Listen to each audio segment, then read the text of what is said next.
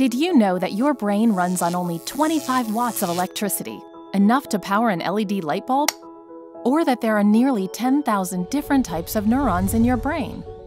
The fact that we know these things, or care, is due to a special ability that arises in our complex brains: curiosity.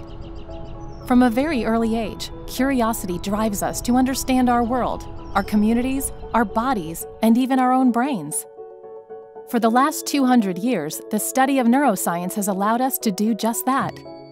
We've learned how individual neurons work at a molecular level, and how billions of them work together to let you talk, learn, and imagine. We are learning why sugar is so hard to avoid, how exercise helps the brain, and why the urge to itch is so contagious. Along the way, this exploration has led to innumerable insights that help with human problems. We have treatments for pain and Parkinson's disease, and more are on their way. Depression and Alzheimer's disease are also yielding their secrets. Still, there is much to learn about the brain, and many more discoveries to be made.